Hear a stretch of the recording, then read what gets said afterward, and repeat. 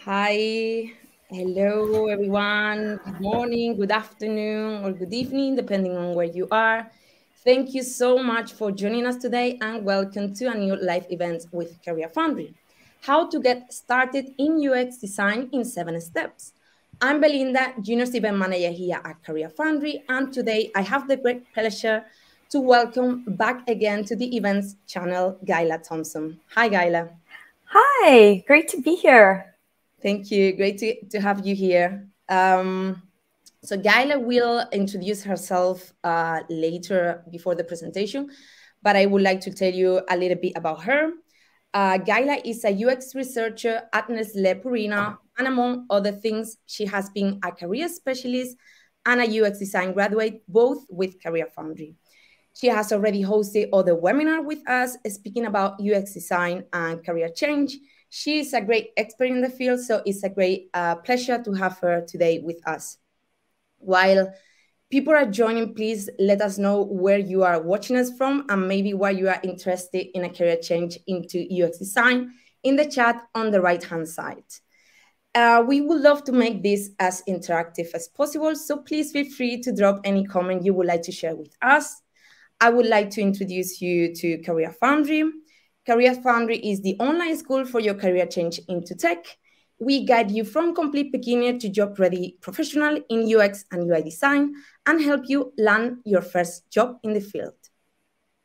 We are not any old school. Our programs are so flexible that you don't need to quit your job to change your career. You get regular one-to-one mentorship from not one, but two industry experts. And if you don't land a job within 180 days of graduation, we refund your tuition. And this is our job guarantee. Please let me also tell you a few of our house rules. This webinar will be recorded and we will send the recording out tomorrow via email for those who are registered in Big Marker. If you have any question for Gayla, please drop them in the chat and we will cover them at the Q&A after the presentation.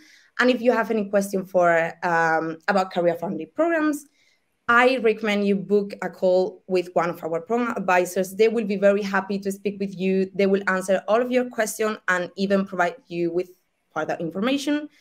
And with that said, let's start the fun parts. I'll see you after the presentation to cover all of your questions together with Gayla. And thank you everyone for joining us today. Gayla, the floor is yours. Enjoy it. Right. Thank you. Yeah, so just to tell you a little bit about myself, I am a UX researcher at Purina, and I specialize in IoT products. So if you've never heard of that, it stands for Internet of Things. And what that means is a physical device is connected to a digital app. So think of your smart products, your smart doorbell, your smart refrigerator, smart light bulbs. And that's what I do, only it's for pet products. I'm also the author of How to Land Your First UX Job. So if you're interested in that, you can always look that up on Amazon. And as she mentioned, I'm a career changer. I was in education for many years, and I got interested in UX design and did a lot of research, and I landed with Career Foundry. One of the best decisions I've ever made. So I'm a Career Foundry graduate, and I was also a career specialist or a career mentor for students who graduate from Career Foundry. So it's just a little bit about me. So today we're going to talk about how to get started in UX design in 7 steps. So the first one is training. This is super important. The training that you choose to pursue will really impact what happens after you complete your training. Can you land that job? So I broke this down into several areas to consider when you're looking for the right school. I highly recommend you find a program where you can try it out first. I did this. This is a screenshot from Career Foundry. I actually took this free 6-day short course because I knew I was interested in UX design, but I still wasn't quite sure it was right for me. And I was pretty nervous about leaving education because I felt very comfortable and confident in that area. So this was a big leap. So trying it out really helped me make that decision. The next thing you want to consider is what kind of training you will receive. So a lot of schools do theoretical training. They teach you about theory and you learn a lot, and that's important. But what's most important is that hands-on learning. When you come out of school, you need to have hands-on learning so you can go straight into the workforce, get that job. One of the great things about Career Foundry is you do get the theory, all of that, but you get a lot of hands-on learning and training, which is super important when choosing the right school. The next thing you want to look for in your school is whether or not they have mentors. I know I keep plugging Career Foundry, but it's been such a wonderful, amazing experience for me. And one of the reasons why is when I went through the training, I had a tutor that helped me with all of my lessons, gave me amazing feedback, and I could book as many video calls with my tutor as I wanted to.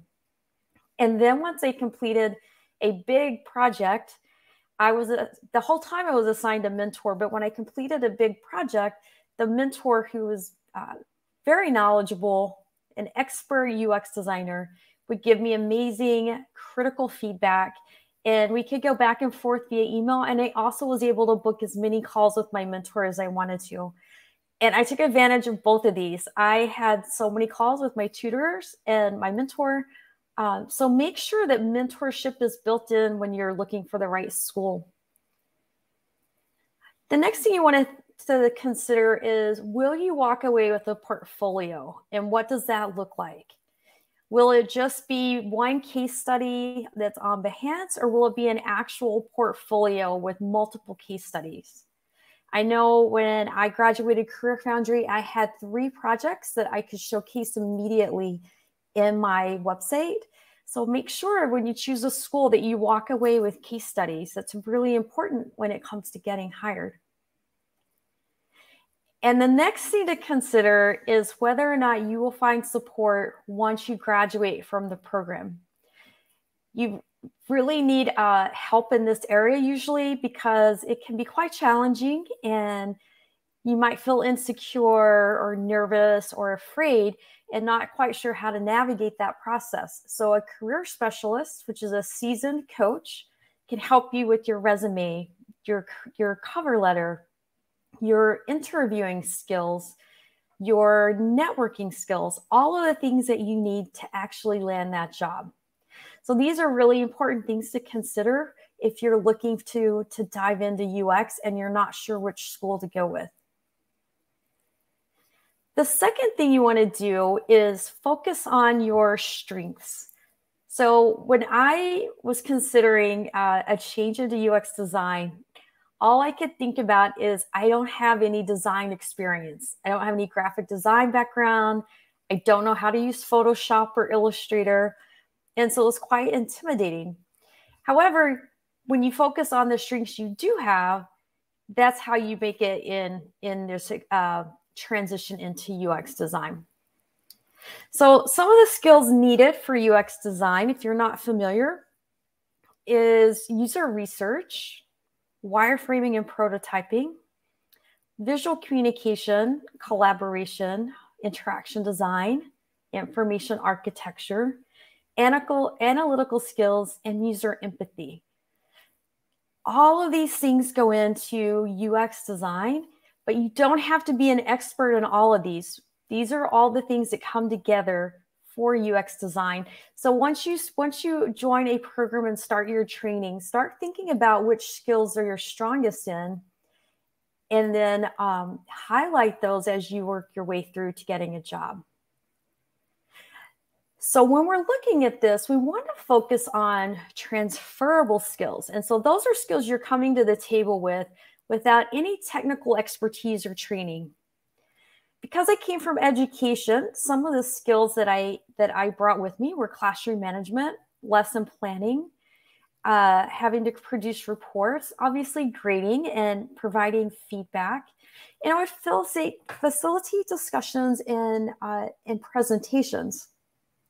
So some of the core UX design skills that are needed are business acumen, user research, information architecture, common UX deliverables, wireframing, and prototyping. When I started UX design, I had none of those core design skills at all. I didn't really understand what most of those meant. But what transferable skills are things that you can transfer over, the skills you have now that translate into UX. So if you look at that middle section, some of the things that I had, because I had the teaching background, I had empathy. I worked with students and parents all the time. I had good communication skills because I had to work with so many different stakeholders. Critical thinking is a big one. And of course, I had to stay organized. So you can start thinking about your work that you do now and what transferable skills you have that can relate to UX design. Next, we'll break this down into UX skills and UI skills. And so these sometimes are confusing. What's the difference? And we'll talk about this a little bit because they are different. However, you need to know about UI if you're a UX designer, and you need to know about UX if you're a UI designer. So if we break this down into UX skills, on the left, you'll see competitor analysis or competitive analysis, whatever you want to call it. Customer analysis and user research. This is a big one. We're always trying to do research to understand where our customers are coming from and what their needs are. Product structure and strategy, as well as content development.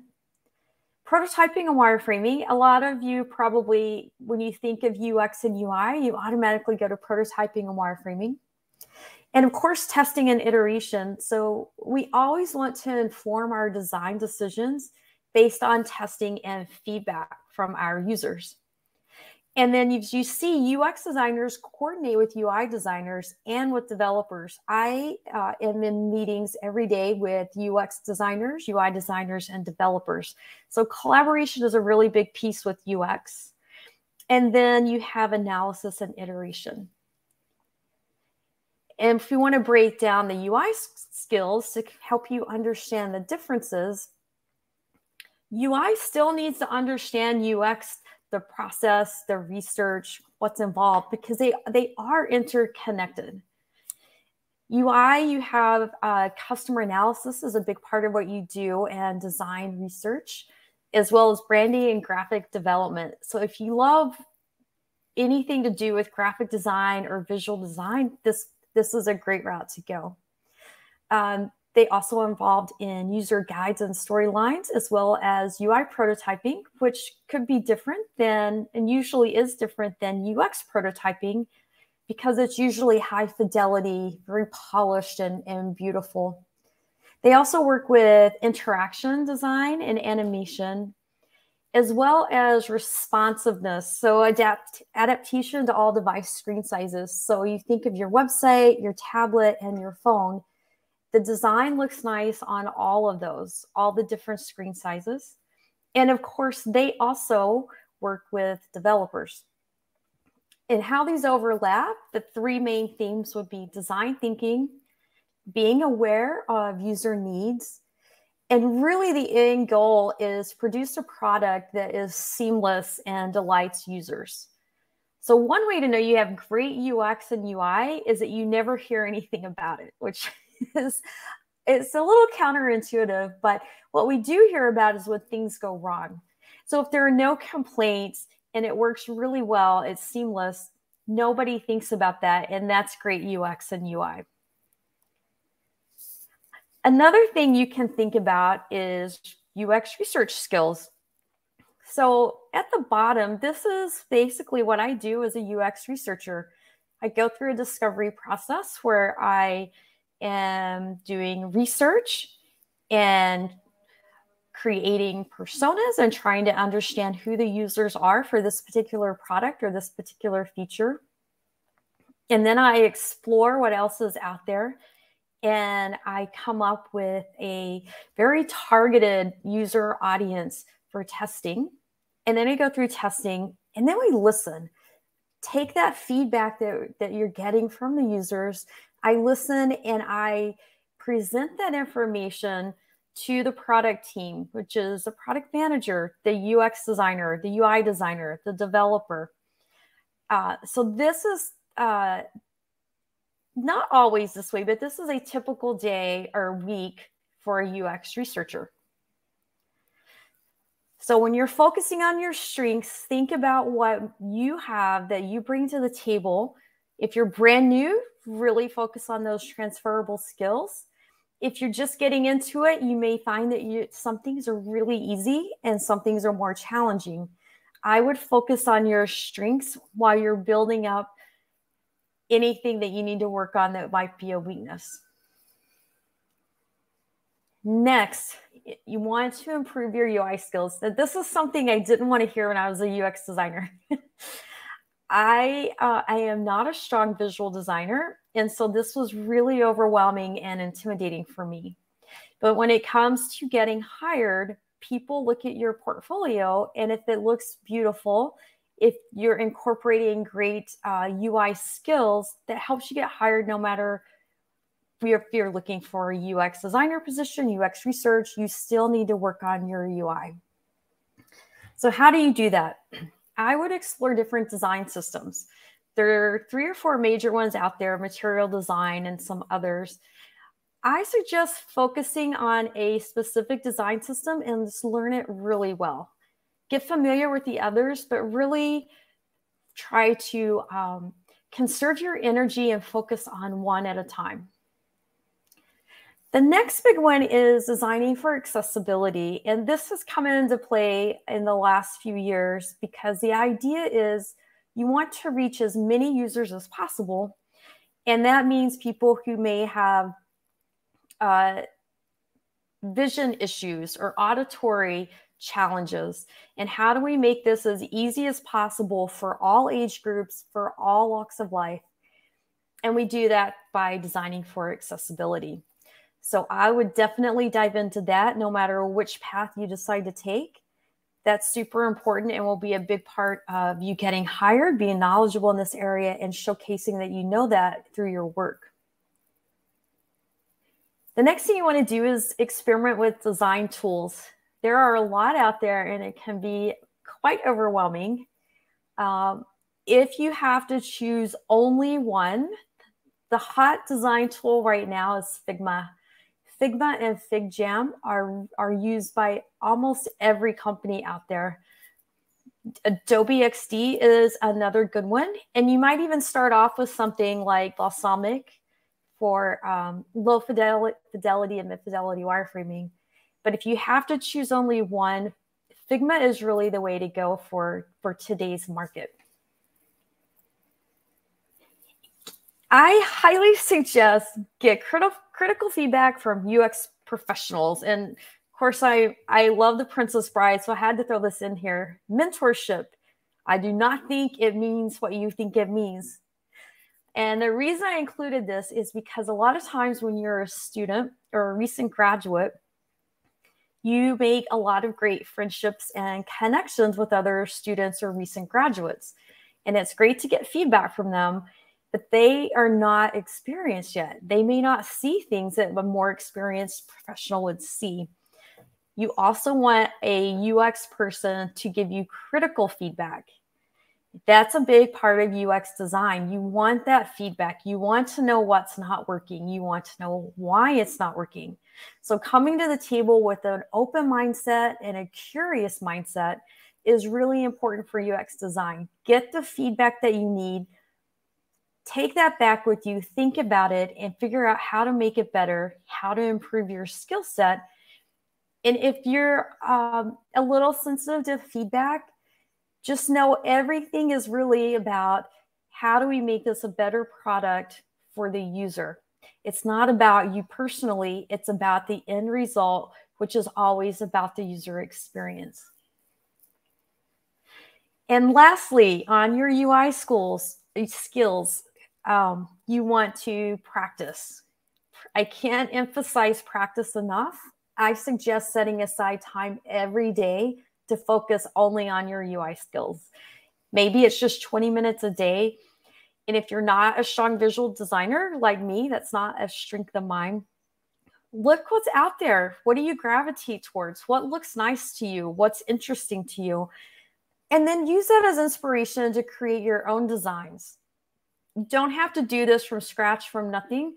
Look and see what's out there, but practicing, try to mimic something that you love.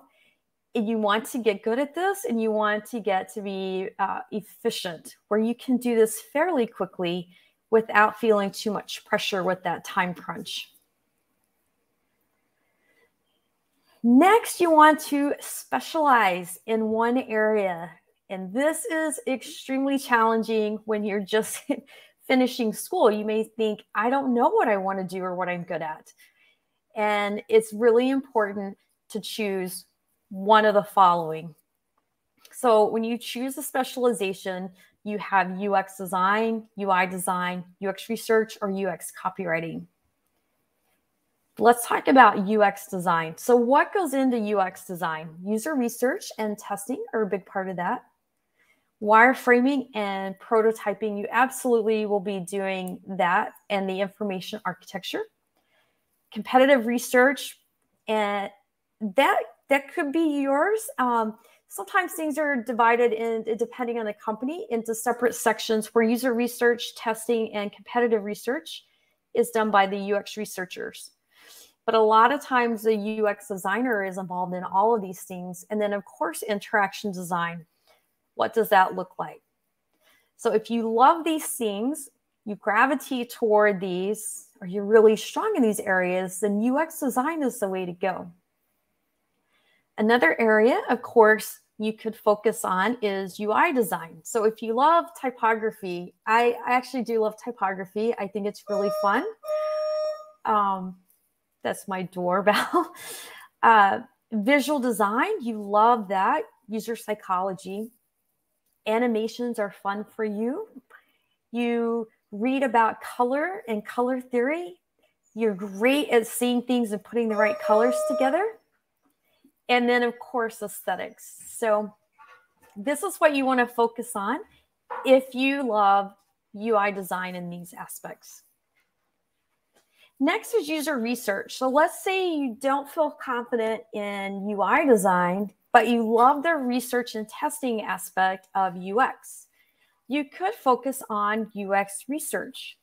So that's all about looking at competitors, building out personas, creating test plans. It's a lot of solo work while collaborating with other people. So you get a lot of input, but then you go work by yourself to produce all of these things, these test plans. You build things out, and then you execute testing. And presentations are a big part of UX research. So you compile all of your results into a presentation, and you share that with the entire product team. So if this is interesting to you, then UX research might be the way to go. Oops, it looks like we had some glitches earlier. So it looks like this is not the updated slideshow. So mentorship should actually say UX writing. So let's look at the difference in copywriters and UX writers. So on the left, you see use sexy words to attract customers. That's the copywriting side. But a UX writer is different. They use simple words to explain things. A copywriter is sales-oriented, where a UX writer is product-oriented. And that's a huge difference when it comes to writing. Copywriters typically work with the marketing team, while UX writers work with the designers and the product team. And copywriters tell stories, but UX writers share conversations. They both work alone. So if you have a writing background and you gravitate towards writing and you love it, practice UX writing. There are a lot of things out there to practice. There's a UI daily challenge. There's a UX daily challenge. There's a UX writing daily challenge. There are a lot of ways to practice all of these things that are free and easy for you to learn and grow. Next, you want to showcase your work in your case studies and in your portfolio.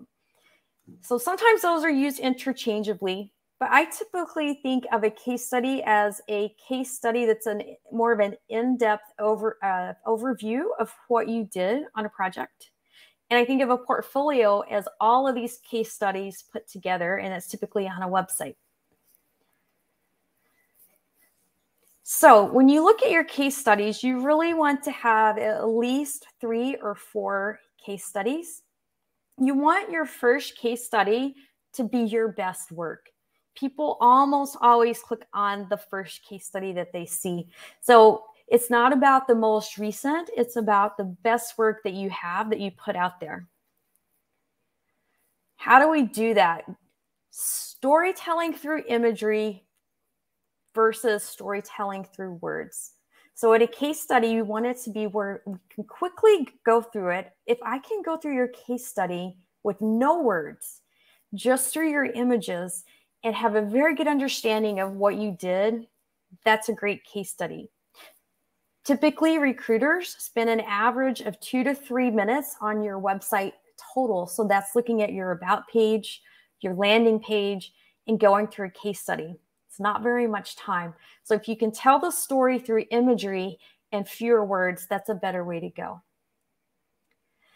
Next, you want to focus on UX, UI, or UX research.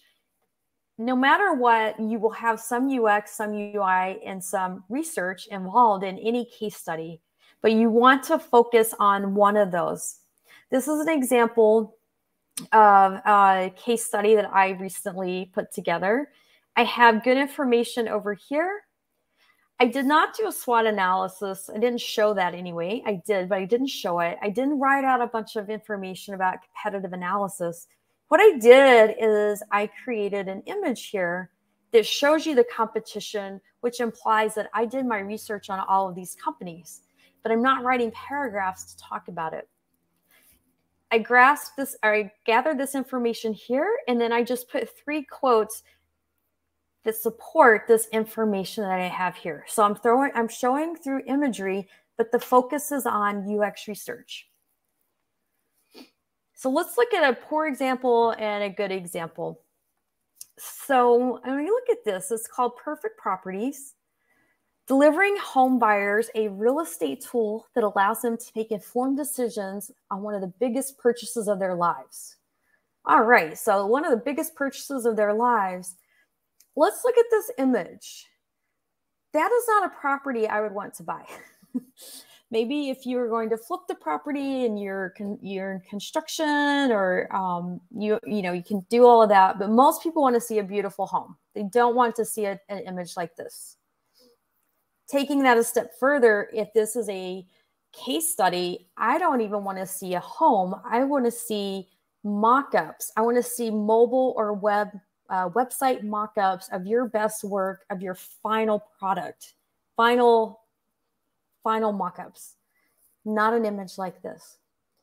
Over here, we have the challenge, and the font is super small compared to this font up here. So we've got 1, 2, 3, 4 fonts. These are left aligned. The paragraph is left aligned, but this part here, the challenge is not left aligned. So there are a lot of things going on here that can be improved upon. The next one is a good example. And the reason I like this is because it shows before and after. Here's the before. It's a quick blurb, easy to understand what they were doing, giving you feedback on testing.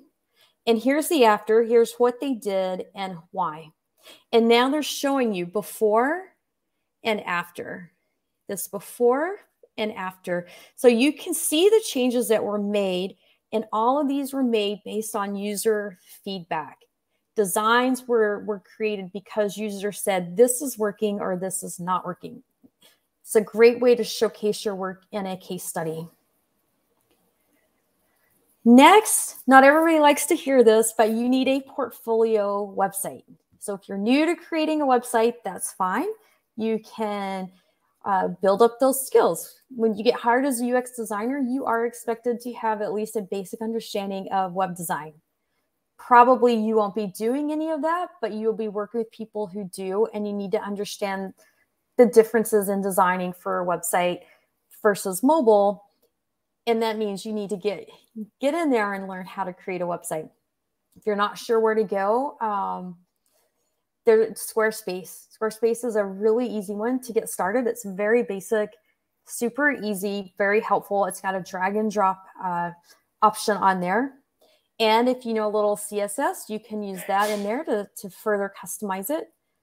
If you already know some coding, you might go with Webflow. Webflow is it's a hot topic right now, and a lot of people are getting hired because they know Webflow really well. So figure out where you are in your learning curve of creating a website and jump in there and get that started. One of the things that we see is a lot of people just want to show off their Behance page. I don't recommend this at all.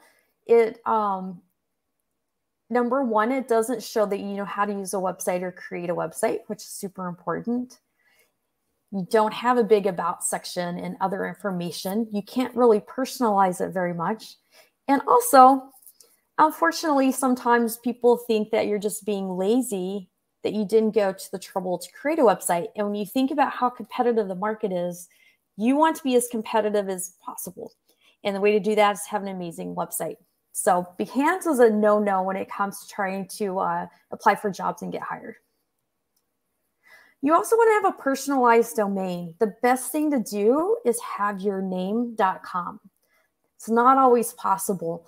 If it's not, you can create something similar or like designs by you or UX designs by your name. You can personalize it, but we want it to be memorable and we want it to be something that is related to you specifically. The last thing you want to do is you want to UX your website. Is it responsive? So a lot of people, especially since COVID, are working from home and they're checking all of their emails, they're checking portfolios from their phones. It needs to be responsive. So you want to make sure it looks great on the phone and on a desktop. You also want to look at the layout, at your hierarchy. Does it look nice? What about the negative space, the white space? What does that look like? This is so incredibly important because when they go to your website, it's the first thing that represents your work. So you want it to look good. It doesn't have to be fancy. You don't have to have animations, but it needs to have good hierarchy and good colors that work together. So the conundrum is, how do you get hired without experience? And how do you get experience without getting hired? I've been through all of this. So anything that I'm recommending today or giving you ideas on, I've experienced firsthand. And it's really difficult and frustrating when you get out of school and you go looking for a job and they want you to have like 2 years experience as an entry-level designer. So the way to get around that is to volunteer. Volunteering gives you real world experience. And then you take that experience away, you apply it to your next project. You have that on your resume, you have that on your LinkedIn, and you have new portfolio pieces. So what do I recommend? There are a lot of places out there that you can volunteer for. I know when I volunteered for an app at the very beginning of COVID called COVID Watch. And I got a ton of UX research experience in that I did not have.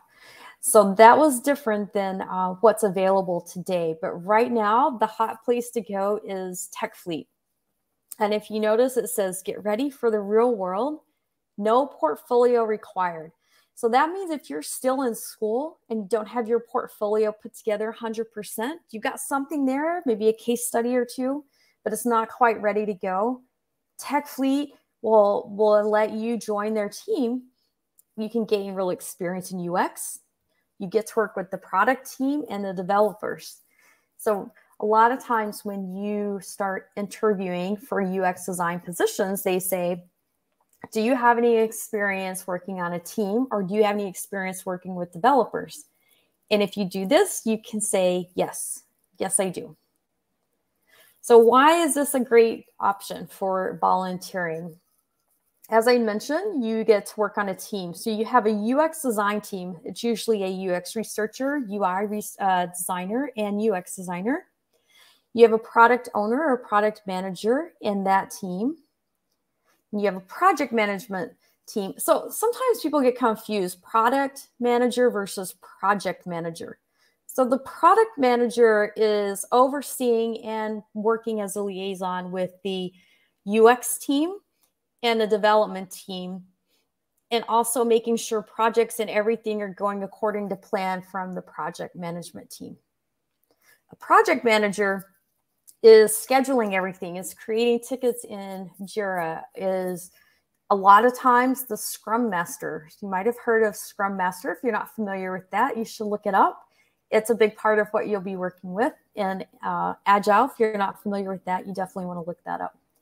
So you get to work on this amazing team, different teams, and take that experience with you. As I mentioned, you get to work in an Agile environment. So Agile means you're constantly iterating and coming back to the table and evaluating where you are. You don't wait until a project is completely finished to think about whether or not it's going to work.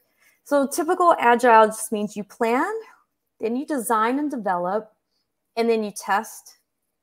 Once you get past testing, you deploy and you review. Is this working? Let's go back. We may have to go back through this again, plan, design, develop, test. And eventually, once you go through this enough times, you end up launching the product. So working in an Agile environment is important to have that experience. And that is often a question during an interview. And of course, you get to walk away with a new portfolio piece, a new case study, which I would list first as your first case study because it's real world experience. List that first on your resume. List that first on your LinkedIn profile. See how we're doing on time. Yeah, we're good. Another one out there is called Democracy Lab. You might want to check that out as well. One of the great things about Democracy Lab is they have so many projects that you can apply for and join.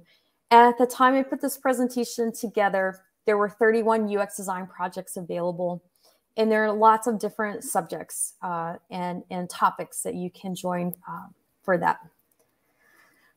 So like I said, I apologize, this is an old template that wasn't updated, but this should say Democracy Lab still. So one of the great things about them is they host in-person and virtual events. So since COVID, before that, most things were in person, but since then, a lot of them are now virtual. So it's really great with Democracy Lab because they do host these. And again, you walk away with a new portfolio piece, similar to the Tech Fleet experience. Step 7, this is the last step. Networking, super, super important. Start telling everybody right now, I'm a UX designer. This is what I do. It might feel weird. It might feel uncomfortable, but you want to tell everybody that you're a designer right now. So you start to feel that. And then you start to let people know, and you will be very surprised at how many people will be interested in talking to you or know other designers that they can connect you with. So there's online networking and in-person networking. The number one place to go for online networking is LinkedIn. Super important to spend time on your LinkedIn profile. I don't have this as a bullet point, but your picture needs to be there. We want to see you up close. No party pictures, no group pictures, no hobby activity pictures. A nice professional picture of yourself. You don't have to have a professional portrait photographer do this. Just get a friend to take a picture of you on the phone and put that up. Next, as I have here, is title. Title is super important, and this goes back to specialization. As you see on mine, all I have is I'm a UX researcher, and I have IoT because I specialize in IoT UX research. I oftentimes, and I was guilty of this, I did it. So anything I'm talking about, I've already done and learned from those mistakes or different paths that I took. But a lot of times I see people who say they're a UX designer, a UI designer, a UX researcher, a visual designer, and then whatever current profession that they have. I don't know anybody who is good at all of those things. I know people who are strong UX designers with great UI skills. I know amazing visual designers who know some UX and research. I know a lot of amazing UX researchers who understand UX UI, but I don't know anybody who is good at all of those things. So you want to find one title and tailor your portfolio to that, your resume to that, your LinkedIn profile. Next, a lot of times this is overlooked, is your background on your LinkedIn profile. And I do see some people put beautiful landscapes there. And that, that's great if you want to be a portrait or a landscape photographer, something like that. But if you're looking to be a UX designer, put something here that shows everybody you're a UX designer without even having to look at your title. Put some mock-ups, some mobile wireframes, something like that in your background. So as soon as somebody looks at your page, they think, oh, this must be a UX person. And then they come to your title. Oh, yes, this is definitely a UX person. Don't forget to fill out your experience. Sometimes we just put the name of the company and where we're working, but you want to include all of this in here. It pulls keywords when recruiters are looking for you. And this is a newer thing on LinkedIn. If you haven't done it, you might want to go back and update your LinkedIn profile. But you can now add skills to this specific position. So on my skills, I could have listed a lot. Instead, I chose 3 main topics: Internet of Things, or IoT, qualitative and quantitative research methodologies, and UX research. And all of these things go together, and they summarize all of my experience here. So don't forget to add your experience and your skills. You also want to start to grow your network. Super important. The goal is 500 connections or more. And that may seem really overwhelming, especially if you're brand new to LinkedIn. Start reaching out to UX people. Say, hey, I'm new to the industry, but I am looking to grow my network, and I would love to connect with you as a seasoned UX professional. Write a simple note, and most of the time they'll accept that. And then you can start following their posts and start liking their information that they post. Start commenting on the posts. That's how you start to network. So don't forget that. It's super important.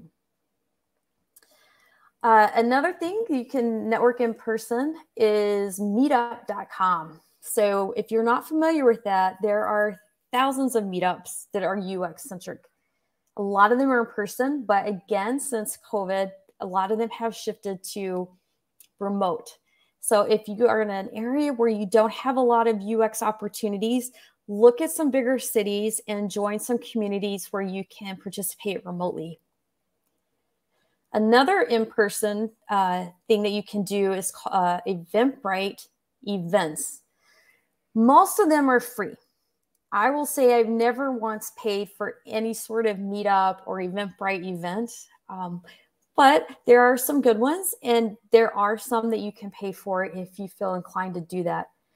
But if you're looking to network in person, Meetup and Eventbrite are great ways to go. So lots of information covered today. We'll do a quick summary and then we'll open it up for questions. So first, focus on your training and find a good school. Look at your strengths. Don't think about all the things you don't have. Focus on your strengths and move forward with that mindset. Don't forget to specialize: UX design, UX research, UI, or UX writing. Choose one. And if you're not sure which way to go, I would choose either what you are strongest in or what you love the most. So sometimes those are two different things. So maybe you're really strong in something because of your previous career, but you love some other aspect and you're gravitating towards that. Choose one and become a specialist in that area. And again, don't forget to practice your UI skills. You want to get good at that. You don't have to be an expert. You don't have to be an expert UI designer, but you want people to look at your work and understand what you're doing and say, hey, this is great work. And a lot of times that comes down to UI. Don't forget to tell your case studies through stories, through imagery. Not a lot of text. If it's too much text, they won't read it and they won't get a good understanding of all the hard work you put into that case study. And again, to gain that real world experience, you want to volunteer. There are a lot of volunteer opportunities out there. You can just Google it, or you can go with Tech Fleet or Democracy Lab.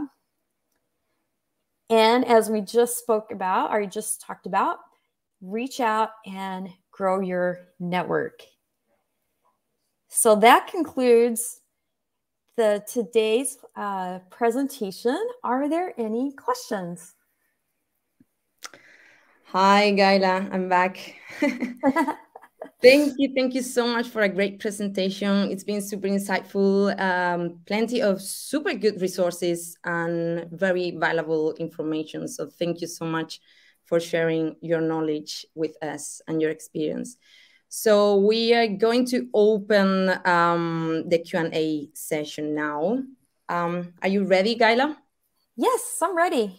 That's great. I think the people, before we start the Q&A, I would like to share with you, I think the people has enjoyed a lot of the presentation, and we have some feedback from Samuel in LinkedIn. I think he received your career services, and he said, hi, Gayla. Gayla was my career advisor, and her advice and insight was a huge part of me landing my UX and UI dream job.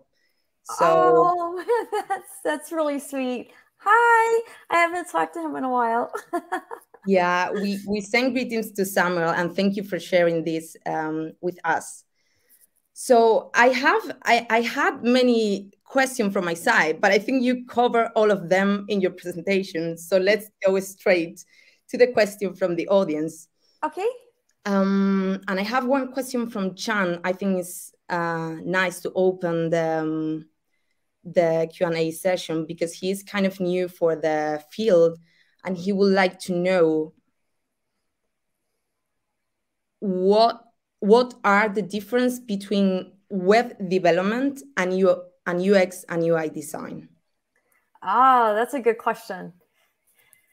So first of all, let's separate web design from web development, because sometimes those are used interchangeably, but those are really two very different things.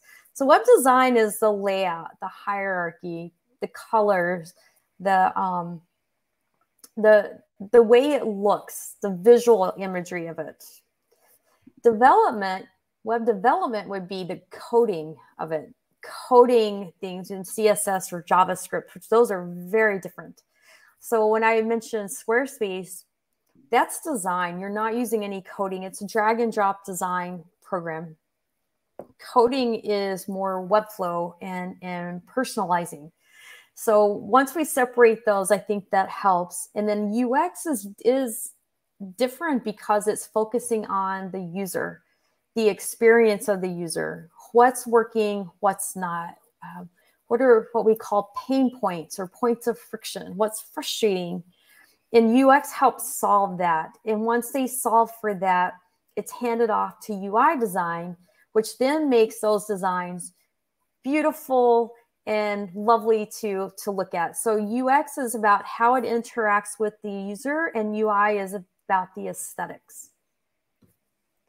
Great. Thank you, Gayla, and thank you, Chan, for your question. Let's move on to the next question. We have a question from James, and he's asking, do you need a school or can you learn these skills through self-taught courses? Yeah, I think depending on who you ask, you're going to get a different answer from everybody. Is it possible to learn on your own? I'm not going to say it's not possible. Of course, anything is possible, but I think that if you do that, there's a saying, you don't know what you don't know. So I think you wouldn't even know what you should be doing or should be learning besides whatever you can find in Google articles. And I think it'd be quite challenging. I highly recommend a program that you go through. They guide you, they teach you all of these aspects. There's a lot of things that I had no idea about UX, even though I've done a lot of research. But going through Career Foundry helped prepare me for my first job. So I do highly recommend an actual training program. Great, thank you, Gayla. Nice insight. So the next question we are going to cover is from Sophie, and she's asking how hard is to find a job after she get the education required, because she heard that the market is oversaturated. So, and a follow-up question, I guess, is, will I be able to work internationally? I think she's from Germany, and she's asking if she could work for example, an American client. Yep. So two-part question. The first part of that, how hard is it to get a job when you finish your training? And I think that comes down to how hard you're willing to work. So a lot of times once you finish your training, your schooling, you're so excited and you put together a portfolio, you have your case studies, everything's ready to go, and you're probably exhausted because it's intense. It's a lot of learning. It's a lot to take in and to remember, recall. And so then a lot of times we get lazy and we're not getting calls and we don't want to go in and update our portfolios, but really want to continue. You want to just go through that UX process of your own portfolio. Go back and update your case studies, change the color scheme, update your UI. If you didn't do enough research, do another round of testing and showcase your research. So it depends on how dedicated you are to that process, because that is your brand. You are the brand. And to do that is to showcase your work in a beautiful and an interesting way that shows that you know what you're doing. So if you're not willing to keep going back and looking at yourself from a critical eye and getting feedback from others, it will be more challenging to land that position. There are a lot of jobs out there, especially since COVID. What happened is a lot of people stopped shopping in stores and they started shopping online. So e-commerce has exploded. There are an infinite number of UX design positions. So I don't think there's any worry that there aren't enough positions. It is a competitive industry for sure. But if you put in the work, you network, and you focus on your portfolio and building your skills, absolutely you can get a job. When it comes to international, I think it depends on the company. On the product that I work on, there are about 100 of us on this one particular product that I work on called Petivity. And we have people in Australia, we have people all over the US, in Spain, in the UK, in Mexico, everywhere. So it depends, and we're all on the same team. Some people are at headquarters, and then most of us work remotely. So I think it really depends on the company, but there are a lot of opportunities out there for international work. Pretty nice. Thank you, Gayla. And thank you, Sophie, for your question. Let's move on to another question from Chan again. And he's asking about companies. I think you have a nice insight about this one. What kind of companies would hire a team of UX and UI designers? And the second question from that part is, do UX and UI designers work on a project based or within a company?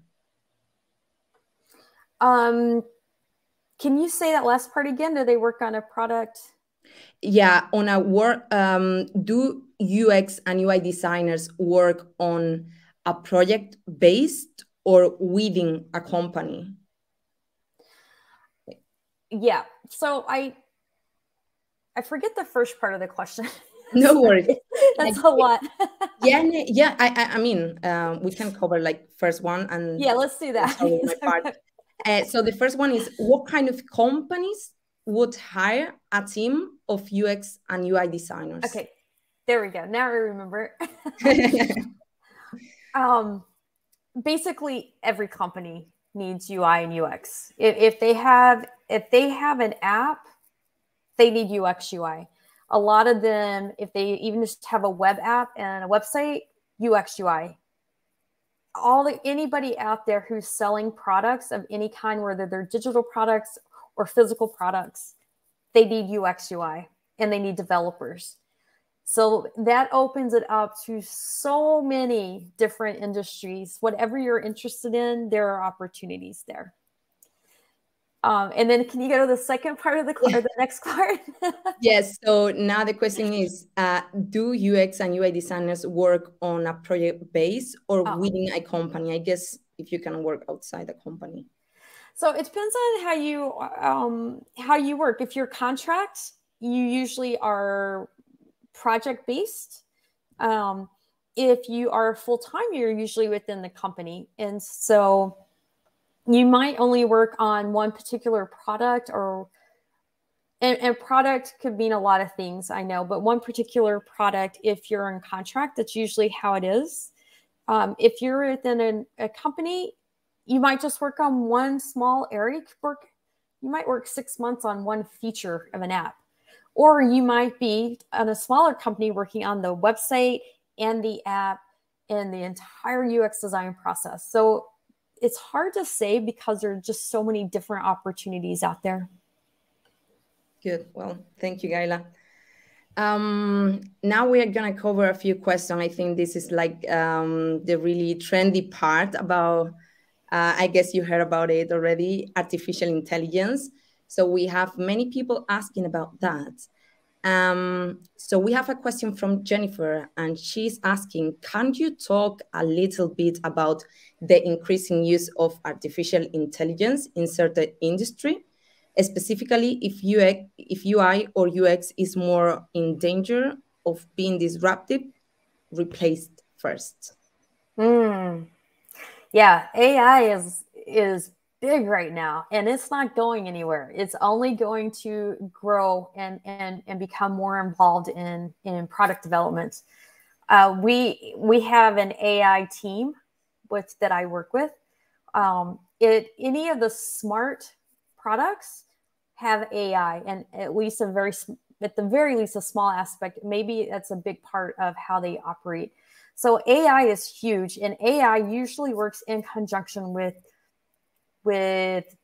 product development and UX, especially UX research. It's a big part of AI development.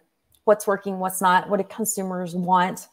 So no reason to worry about it taking over. It's not going to take over UX.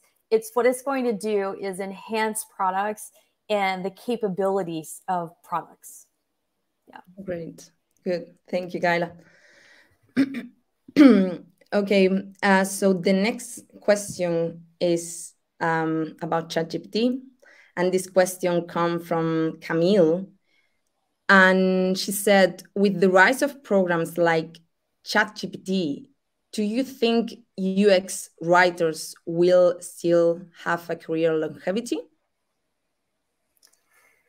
Oh, that is so controversial right now. It's just ChatGPT. So one of the things to keep in mind is the legal aspects of that. A lot of companies are not allowed to use that because, number one, they may have things that are not being shared with the public at this time, that are confidential if they're working on future products. And so anything they put into that is public knowledge, and they do not want that. So there's a lot of legal aspects that nobody even thinks about when they think of UX writing and ChatGPT. But a lot of companies do restrict that completely because of legalities. So I wouldn't worry about that too much. It might help you get ideas and get started on something if you're stuck and can't think of something. But I don't see that alleviating UX writing.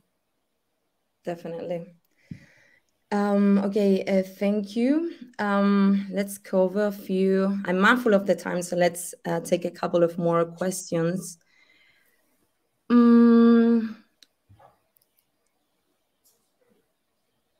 Let's give me just a second because we have so many. Thank you everyone for posting them.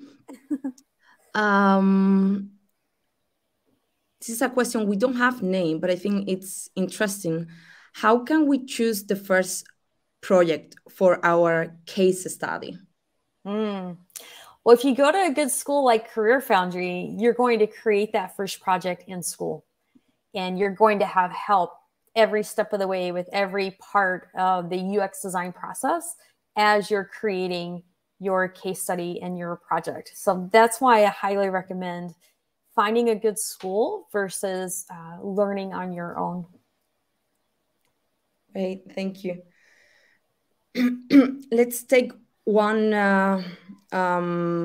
more question from the audience. This is from Stephanie, and she's asking, do you have any other job board suggestions or other methods of finding openings? I guess speaking about finding a job, the job search. Well, there's UX jobs. It was Angel List, and now I forget the name of it. But if you Google Angel List, it will come. I think it's Well Found, but I don't recall exactly. They're great if you want contract work, and a lot of them will take newer designers for their jobs. It's a lot of this, or almost all of them are startups. So that's a good one. I'm trying to think what else. I'm blanking, and there's so many great ones out there. If you're into UX research, I think it's called UX Research Jobs or something like that. So just Google it, but there's a whole bunch of them. But I would definitely look at other job boards besides LinkedIn. LinkedIn is so competitive, and hundreds of applicants will apply within a day or two for a job. So if you look at other job boards, not as many people are applying, which increases your odds of getting hired. Great, awesome, thank you. Thank you everyone for all of your questions. May I ask like the last question of the Q&A from my side, Gayla? Sure. I think it's a nice one. Give me just 1 second. So I would like to know, so you can share with the audience, how do you stay up to date on the industry trends and changes in the job markets? Yeah, I do a lot of reading. I'm also pretty active on LinkedIn. I'm in a lot of UX groups, and a lot of good things are shared. And when something is shared, I read up on it, and then I go research it on my own outside of that. There are podcasts that you can listen to. I haven't found one that I love, but I know there are podcasts out there. YouTube is another one. I watch a lot of YouTube videos. So definitely I always try to make time every week to be learning something new, whether it's through video or reading. Great. Thank you, Gayla. Thank you, everyone, for posting all of your questions. I'm sorry if we didn't address all of them, but Gayla probably will be back to the channel soon, so you will have the chance to ask her more questions. Thank you, Gayla, for a great presentation and for answering all of the questions. Thank you for having me. Yeah, it's a great pleasure always, Gayla. So before we close the webinar, I would like to tell you about a special discount that we are offering this month, a tuition reduction worth up to $1,370 and €1,195 off the full price of our UX and UI design programs. And if you would like to receive more information, I recommend booking a call with one of our program advisors by simply clicking on the sticky note at the top of the chat that you can see on the right part. Please let me also tell you that we have a fantastic blog at Career Foundry run by our team of editors with plenty of great articles about UX, UI design, and so much more topics. Please also check out the Career Foundry YouTube channel, which has a lot of great video content. And finally, please visit our events page because we have a lot of more upcoming events like this one. Would you like to say any final words, Gayla, before we close the webinar? I think if you are looking to make that transition, go for it. I don't mean quit your job, but go for it. I was terrified to leave education, and it's the best decision I made because I am so happy in my career. Great. Thank you, Gayla. We learn so much from you always. Thank you for being with us today. Thank you, everyone, for joining us today. I hope you all have enjoyed. And stay tuned for the upcoming webinars. And I'll see you in the next time. Thank you so much. Have a great day. Bye.